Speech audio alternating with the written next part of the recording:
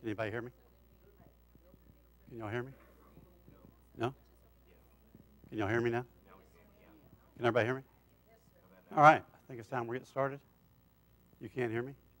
Yeah, I'll talk louder. I like the temperature, Charlie. You did good. So we got some visitors today. I'd like to welcome y'all. Appreciate y'all being here, and I want to welcome y'all back anytime you can be here. This is not my class. This is Eddie Ray's class, but Eddie Ray is with the teens at camp, so I'm filling in for him, and I'm going to try to just pick up right where he left off.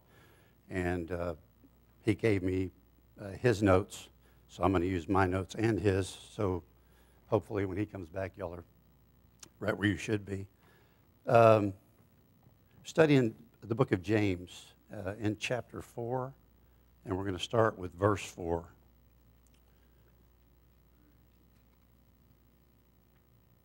You adulterous people, don't you know that friendship with the world is hatred toward God? Anyone who chooses to be a friend of the world becomes an enemy of God.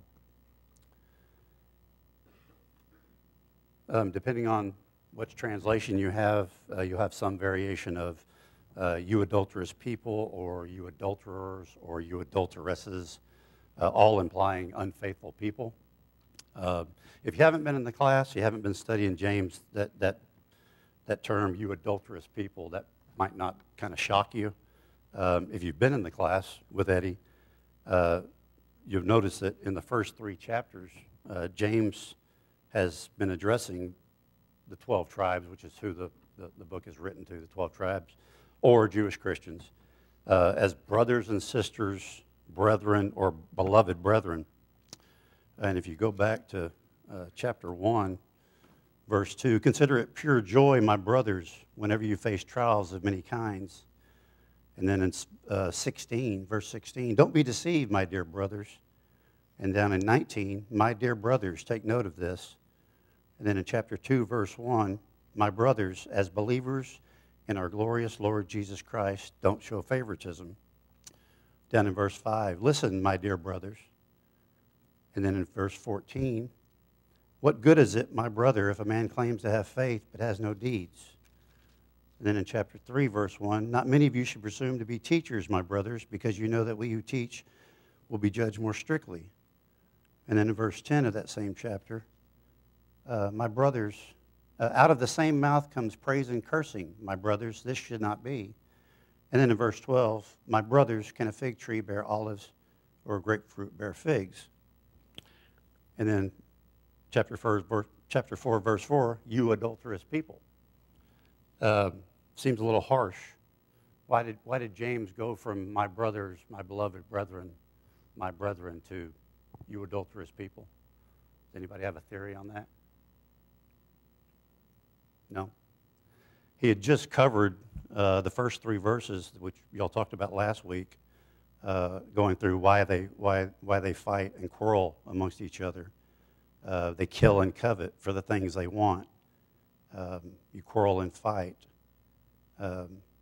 When you ask, you don't receive because you ask with the wrong motives, that you may spend what you get on your pleasures. And I think that's what led him to address them in that way. Going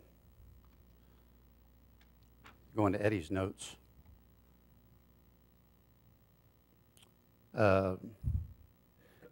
In the Greek, the phrase that was used seemed to imply feminine adultery. And so the NAS, which is what Eddie has here, says you adulteresses. Didn't say you adulterous people. But like I said, depending on your translation, you have a different variation of that. Feminine adultery, and the example Eddie gave was a wife breaking the covenant with her husband.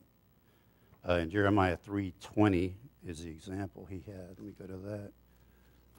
Jeremiah 3:20.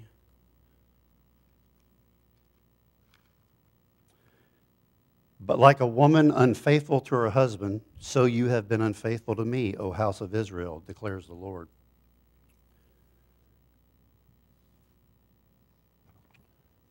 So the imagery that we see here should be familiar. We see that in Scripture a lot, and it's God's relationship with the Israelites, God as the husband, to the Israelites, the wife. You see that throughout Scripture. And the reference he gave me for that is Isaiah 54, 5 through 6. Isaiah 54, 5 through 6.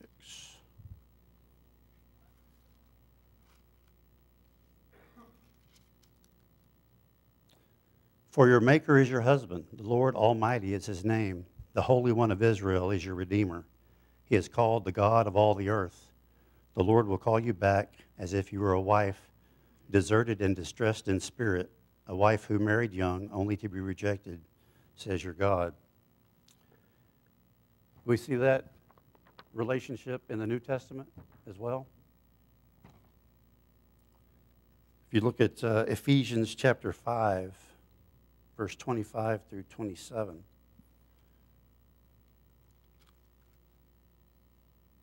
Husbands, love your wives just as Christ loved the church and gave himself up for her to make her holy, cleansing her by the washing with water through the word, and to present her to himself as a radiant church without stain or wrinkle or any other blemish, but holy and blameless. And Eddie mentioned here that he says, I think this speaks to us in a very deep level, especially to a man. Your love, your wife, betrays you. I would imagine it's the same for a woman who's betrayed by a man, or anyone who's betrayed by someone they love or who they trust. That same sense of betrayal. And brothers fuss and fight, right? Right. But we still love each other. And in this first part of chapter 4, these things, coveting and asking for things, one of them not because you're willing to share, it's all selfishness. Right. And that seems to be where a lot of this comes from, even among brothers. You know, you're fighting for dominance or right. And then you go into this, you adulterous people, you're rejecting me because you're selfish, because you want these things for yourself, and you're rejecting the one who created you. Right. And that's what he talked about last week. Chapter 4, the first 3 verses is what he covered, that he arrived at that. But does everyone see the relationship between God and the Israelites and Jesus and the church as a husband-wife relationship? It's shown that way throughout the Scripture. And then Eddie points out, talking about the betrayal of a wife. You see this in secular writings as well, and the example he gave me was Dante's Inferno. Is anybody familiar with Dante's Inferno? Has anybody ever studied that? Rachel, you raised your hand. Have you read that in school? Okay. Anybody else? A couple people? Okay. I had researched it a little bit for a previous sermon I did on the devil, but I had to go a little deeper to get to Eddie's point. If you don't know, Dante's Inferno is the first part of a 14th century poem called the Divine Comedy. And in it, hell is depicted as 9 concentric circles of torment. And they start off bad, and they just get progressively worse as they go down to the 9th circle. And that 9th circle is betrayal. So you go from lust to envy to gluttony and things like that. And at the bottom is betrayal. And it just generally increases in wickedness as it goes down. And the most famous inmate in this poem, the most famous inmate of the betrayal circle is Judas Iscariot. Now that's not scripture, that's a poem. It's secular. And then the last circle, the smallest one, would be where the devil is imprisoned, is in chains. So back to my original question. Why do you think he went from my brethren, to you adulterous people? Dan kind of touched on it. Why do y'all think he did that?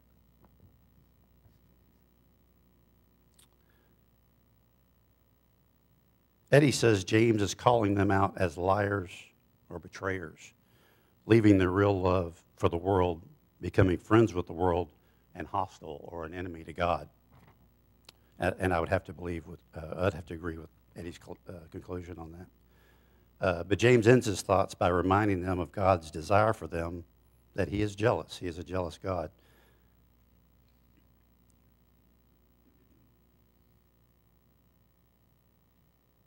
I'm going to go to James 4:5.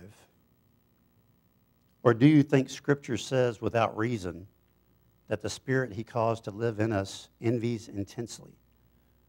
He says the Scripture says without reason. I have no idea what Scripture he's talking about. I've researched it. I can't find it. If you go to other translations of that Scripture, you just get different variations, but you never can find that Scripture. I've searched it, and it's not there. Normally when someone says the Scripture says, you'll get a Scripture and you can trace that back. It's usually back to the Old Testament. But this particular Scripture, it's not in there. Eddie uses he uses the New American Standard.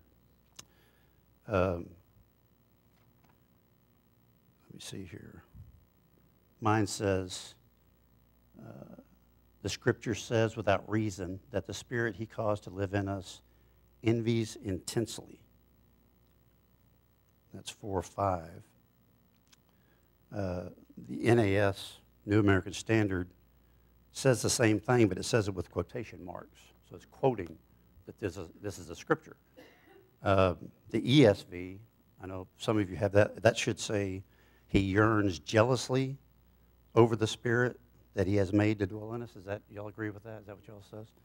Okay, and then the New King James Version says the same thing and also has it in quotations as if he's referring to a Scripture, most likely somewhere in the Old Testament.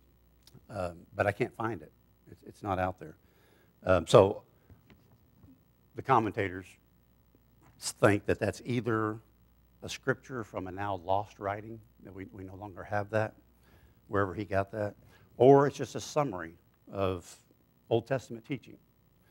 But it is quoted in there, which would lead you to believe that that is a Scripture he got from somewhere in the Old Testament.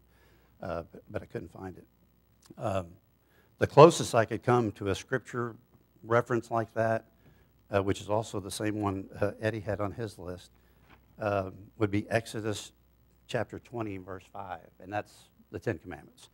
That would be, I, the Lord your God, am a jealous God. That's the closest that I could get to that. And it's also the one Eddie used.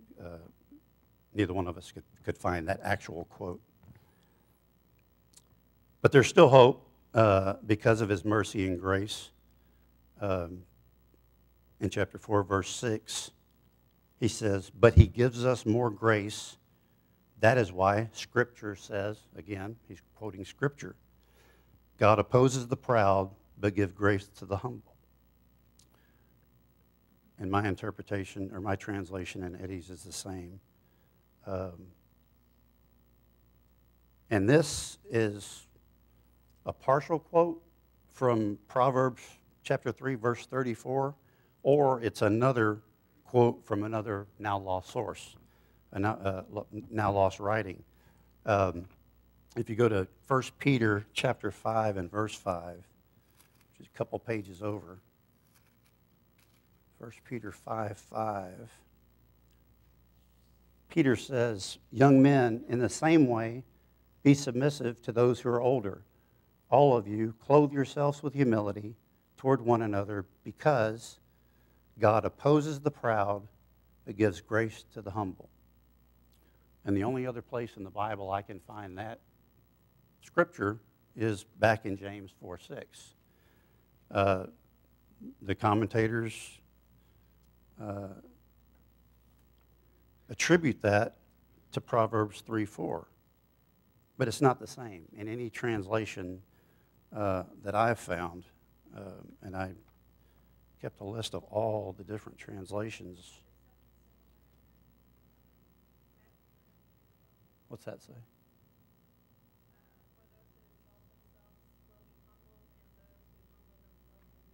Right, that is similar. But he quotes it. That is why Scripture says God opposes the proud but gives grace to the humble. In Proverbs 3:34, in every other translation I can find, says he mocks proud mockers but shows favor to the humble and oppressed. The Lord mocks the mockers. Toward the scorners he is scornful. And just different variations of that. He never says, it's not in Proverbs of any translation I can find of Proverbs 3:34. It never says God opposes the proud but gives grace to the humble. And again, is that another one of those lost writings that we no longer have? Or was that another general statement, a summary of Old Testament writing that he was saying? It wasn't an actual quote of a particular scripture. Could that have been him just generalizing, summarizing Old Testament teaching? I don't know. But I searched and I could not find that. What do y'all think? Well, it says, therefore, it says. It says that. Is that ESV? Yes. Okay, yep. NIV says... No. American Standard. American Standard. And that's let's see here. Yeah, that's what the NAS says. Therefore, they're quoting. Therefore, it says. Right. Right. They're quoting something from somewhere. Yeah. And like I said, whichever, depending on which translation you go to, it either says it says or that is why Scripture says. But it never says that first line, God opposes the proud. So it could be a summary.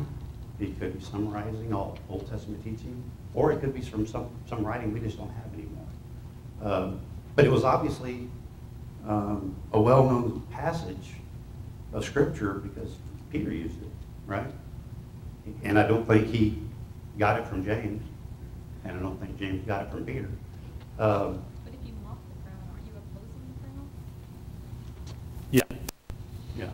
But is that the original Greek? Maybe the original Greek may have said that, and the translations have changed it to scorning, and I don't know. I'd like to know somebody that knows Greek if the two passages are the same in Greek. Right, and that's the problem. I don't know Greek. Don't read Greek. Don't speak Greek. But you would think there would be a note. Oh, I'm sorry. Yep. When you're talking about God opposing the proud, Saul was very proud, and God opposed him. Mm-hmm. And he eventually humbled himself. God Yeah. Yeah.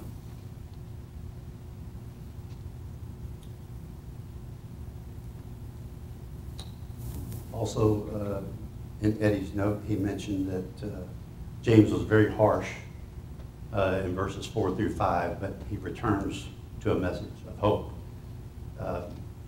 and saying, despite your adulterous actions and friendship with the world, you do not have to fear God's wrath. His grace is more than sufficient to cover this sin of yours. You just need to recognize your position, humble yourselves, repent, and return to God. God abounds in grace and mercy for those who humble themselves before him. And what a message of hope for all of us. So if we go down to verse 7, submit yourselves then to God. Resist the devil, and he will flee from you. Come near to God, and he will come near to you. Wash your hand, you sinners, and purify your hearts, you double-minded. So James is going back to the name-calling, kind of. You adulterous people, you sinners, you double-minded. But he's telling them that they have hope. No matter what they've done, there is still hope. And that's what Eddie was pointing out. That despite your actions in friendship, you don't have to fear God's wrath because of his grace if you will, humble yourselves, repent, and return to God. And he was talking to Jewish Christians. He wasn't just talking to non-believers. He was talking to those who had converted from the old law to the new law.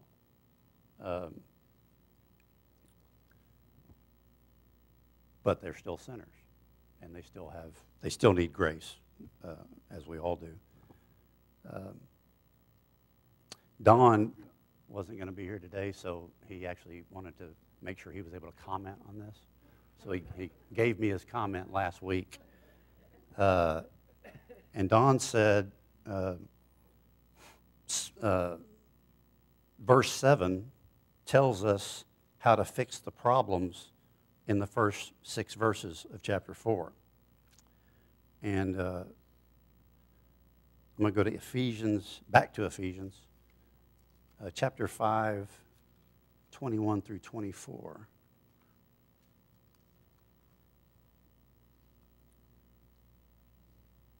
Submit to one another out of reverence for Christ. Wives, submit to your husbands as the Lord, for the husband is the head of the wife, as Christ is the head of the church, his body, of which he is the Savior. Now, as the church submits to Christ, so also wives should submit to their husbands in everything. So, not only do we submit to God, we submit to each other. We submit to our spouses, right? Do we submit on a regular basis? I think we do. We submit to our preacher. We listen to him. We listen to his sermon. We have to follow along, I think, to make sure that everything we're hearing is correct, because we do make mistakes. Standing up in front of a crowd, it's real easy to make a mistake and say the wrong thing. So it's good to be checked. And in that case, if somebody comes back at me with something I said, I'm going to submit to them and listen to what they have to say, because I don't want to be wrong. I don't want to say the wrong thing. But we submit to our spouses. The Bible talks about the wives submitting to their husbands. Do husbands submit to their wives in anything? Daily, right? There's some things they do better than we do, right? So. I just think once you start reading from verse 21 and down, I don't think you can leave verse 25 out. Yeah, keep going. And did I read 25 earlier?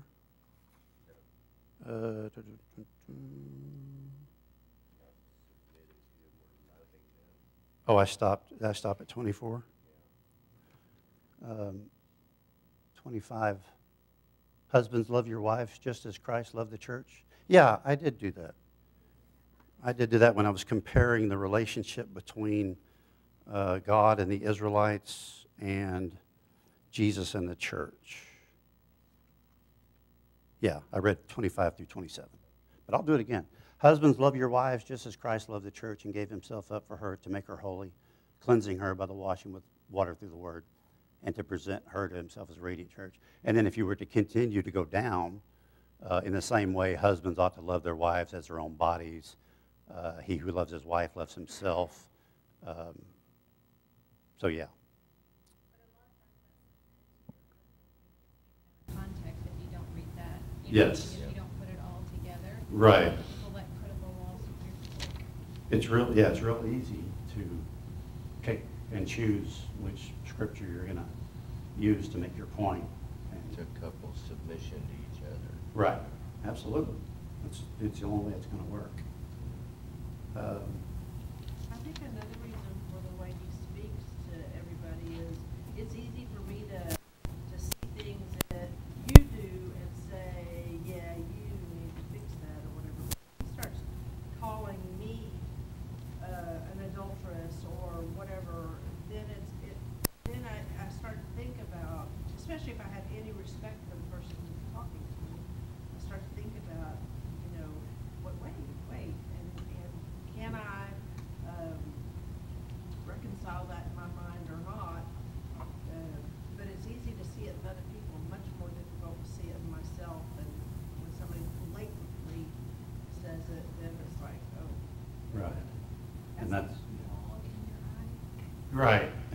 That, What'd you say, Kim? The log, get the. Absolutely, yeah. yeah, and I think that comes up again in James. Um,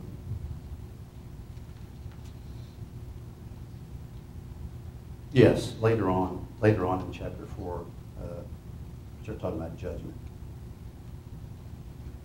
Yeah, that's coming up.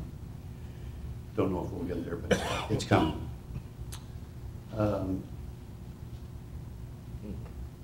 So, what does it mean to submit? What do you think the definition of submit is? You may have an opinion on submission. Think of like, What? like fighting when you submit, like you've given up the other person. That is one The definition. other person is totally in control, so when you Yeah. look at submitting Jesus or your spouse, it's the same thing. I mean, you're totally powerless. They're in control. Yep. They, whatever they're gonna do. You're lowering yourself. Kind of, the vision I get is prostrating yourself in submission. I looked it up. The Google definition is accept or yield to a superior force or to the authority or will of another person. And that would be like to capitulate or surrender, which is what you're kind of talking about. And then I looked it up. Kim's got an old Webster's, I think probably from when she was in college, because it was dated '88. And actually, I was thinking I would, huh? I was thinking I would get a better definition from Webster than I would from Google, but it was actually, there really wasn't much of a difference, so I kept that one. And then if you notice in verse 7, starts off with submit yourself then to God. It's a list. There's 10 commands in there from verses 7 through 10. There are 10 commands. And my note says that the original Greek implies that they're calling for immediate action in rooting out the sinful attitude of pride. The first one is verse 7, submit to God. Humble yourselves and turn your life over to Him. So he kind of, from 4 through 6, he kind of chewed them out a little bit. Then gave them some hope, and now he's telling them what they have to do in order to get back in God's grace. The second one, which is also in verse 7, is resist the devil, and he will flee from you. And that reminds me of Ephesians 6. Is everybody familiar with Ephesians 6? I mean, I don't mind reading it, but I don't want to spend a lot of time on it if we don't have to. Is everybody good with Ephesians 6, putting on the whole armor of God? I don't mind reading it if I need to.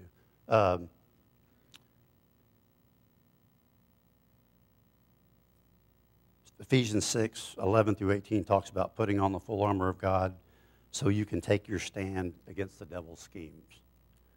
And that's what he says here. Resist the devil and he will flee from you.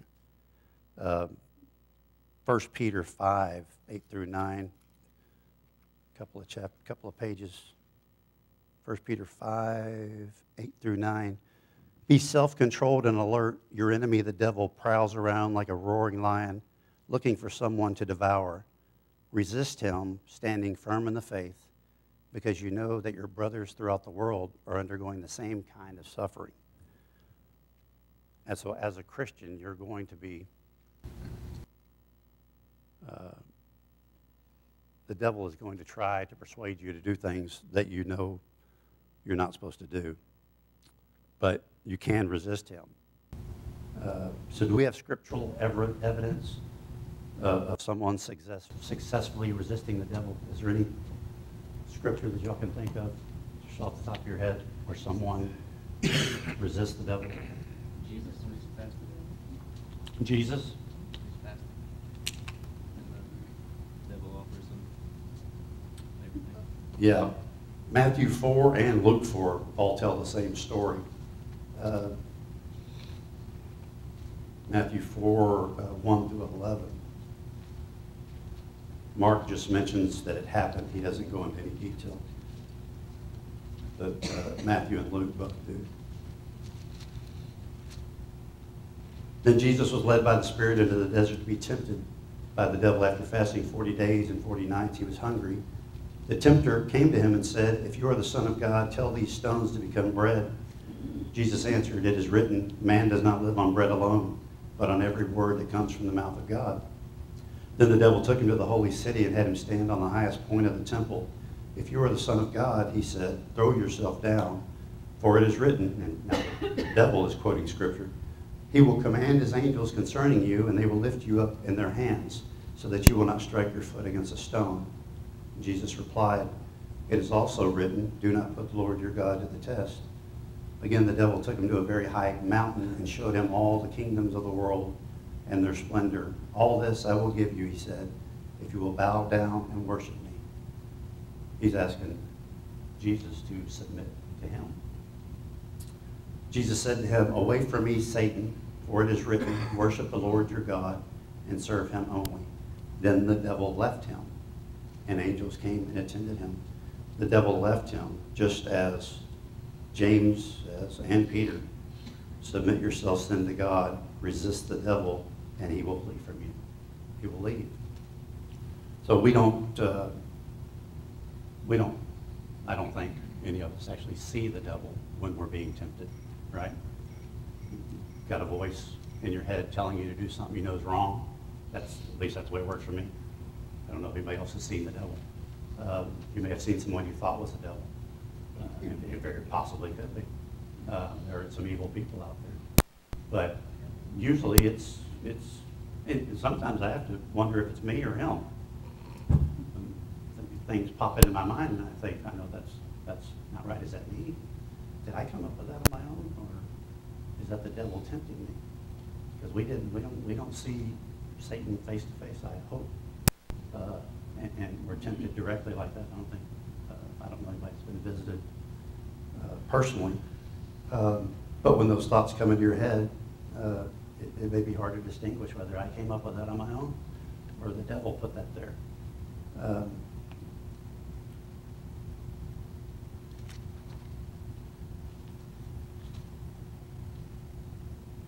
And if you notice the way Jesus did it, he resisted the devil, but he didn't do it. He didn't have to call down lightning from heaven to destroy the devil. He didn't open up a hole in the ground like God did to the Israelites and swallow the devil. He did it by the examples we're given in Ephesians chapter 6, 11 through 18. He stood his ground, which is in Ephesians 6, and with the sword of the Spirit, which is the Word of God, he resisted the devil. He resisted the devil by quoting Scripture, right? It didn't take any kind of a miracle for him to resist the devil. The same with us. When we're tempted to do something we know is wrong, it doesn't take a miracle to not do it. It just takes you standing your ground, remembering what you've been taught, right? And remembering the Scriptures, which is another reason Danny and I harp on the teenagers about studying their Bible. Study your Bible, study your Bible. Because if you don't know these things, you don't have that to recall in a time that you really need it. And you see that Jesus knew it, of course, and it was all there for him. Everything the devil threw at him, he had an answer for it. And same goes for us. When the devil presents something to you that sounds appealing, because it often does, the more you know about the Scripture, the more you're going to be able to recall that and say, no, I know that's wrong. And I remember a particular scripture about that, because the devil has many schemes to get you, to separate you from God. That's the goal, right? And especially Christians. Those who are not Christians are already separated. Doesn't have to work on them near as hard. But for us, just because we became Christians doesn't mean he's going to walk away and say, I won't mess with them. You know, they're going to be too hard to break. But these other people over here, I can break them. I can keep them doing what I want. No, he's coming after us. This is all written to Christians. He's coming after Christians, right? So do we have scriptural evidence of someone who wasn't the Son of God resisting the devil? You know, Job? We think alike. I wonder how that happened. Is everybody familiar with the story of Job? How that happened? Job didn't have a face-to-face with Satan. It was all arranged behind his back. Job chapter 1.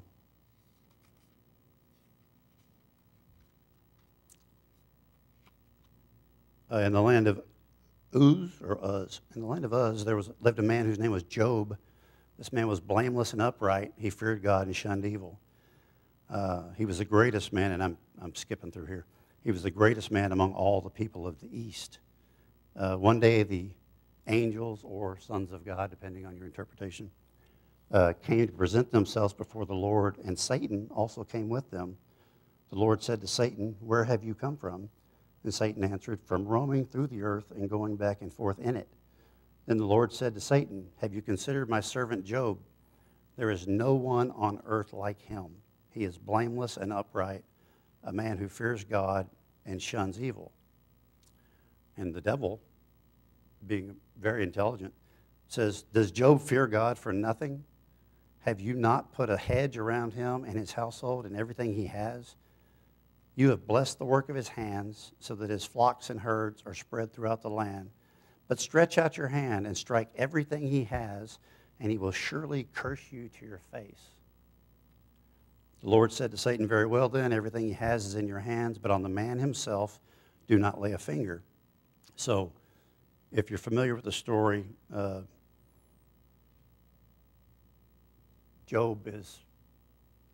it seems to be Job is living during the time of the patriarchs. No one really knows the date of the writing, but commentators think it was from way back, one of the older books of the Bible.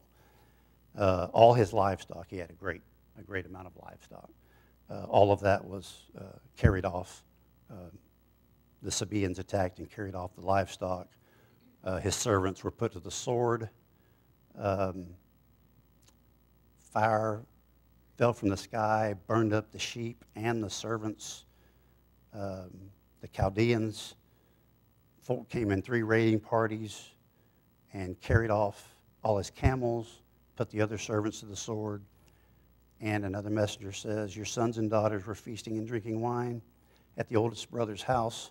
A mighty wind swept in from the desert, struck the corners of the house. It collapsed on them, and they're all dead." So not only did he lose all his livestock, he lost his servants, and he lost all his children, which is about as bad as it can get, I think. At this, Job got up and tore his robe and shaved his head. Then he fell to the ground in worship. Who would have done that? He just lost everything he had, including his children. And he fell down in worship and said, "Naked I came from my mother's womb, and naked I will depart. The Lord gave, and the Lord has taken away. May the name of the Lord be praised." In all of this, Job did not sin by charging God with wrongdoing. Now, as I said, Job did not meet face-to-face with Satan, but this was Satan's work. I don't know if Job had knowledge of that being Satan's work, or he just saw it as God. God did it for whatever reason, but he didn't charge God with wrongdoing for that. He accepted it. And if that wasn't bad enough, the angels, or sons of God, met again, and Satan came again. God asks him where he's been. He tells him he's been roaming through the earth, going back and forth in it. The Lord said, "Have you considered my servant Job? There is no one on earth like him. He is blameless and upright, a man who fears God and shuns evil. And he still maintains his integrity, though you incited me against him to ruin him without any reason." Satan says, "Skin for skin. A man will give all he has for his own life, but stretch out your hand and strike his flesh and bones, and he will surely curse you to your face. Again, that's the second time the devil says, I can make him curse you to your face. The Lord said to Satan, very well, then he is in your hands, but you must spare his life. So the first time, you can touch his possessions, you can touch his children, you can't touch him. Now, okay, you can touch him, but you can't kill him. So Satan went out from the presence of the Lord and afflicted Job with painful sores from the soles of his feet to the top of his head. Then Job took a piece of broken pottery and scraped himself with it as he sat among the ashes. His wife said to him, are you still holding on to your integrity? Curse God and die. Which is what Satan said he was going to make him do. He was going to make him curse God. Job's reply, you are talking like a foolish woman. Shall we accept good from God and not trouble? In all this, God did not sin in what he said. That's about the best example I could come up with of someone other than Jesus resisting the devil. The temptation to have cursed God was there. He had every reason to be extremely upset over what had happened. But his faith was greater than his grief, right? His wife told him, curse God and die, which probably dying would have felt pretty good at that point, I would think, after all he'd been through. And if you've read the book of Job, there's about 35 more chapters of pure misery, suffering, some not so good advice from his friends. It doesn't get better until, but think about chapter 38, and then God comes back on the scene, and everything goes back to even better than it was before for Job. But I think we're going to stop there. I think we're out of time. So we're going to stop at, was that verse 7? I'll pass that on to Eddie, and y'all can pick up where you left off last week. Thank you for your attention. I appreciate the comments. Always makes it easier.